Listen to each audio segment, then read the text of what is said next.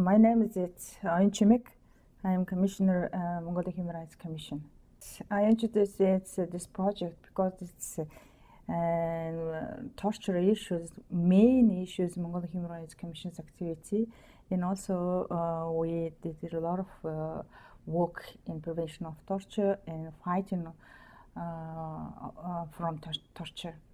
I hope it will be very successful because we have more experience in torture field, and also our commission did a lot of training for the law enforcement agencies, and now it's Mongolia working. It's Mongolian government did new legal reform.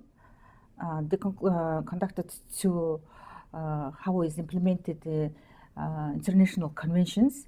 Therefore, it's that time, during this time, I will be implement the project. It will be very successful.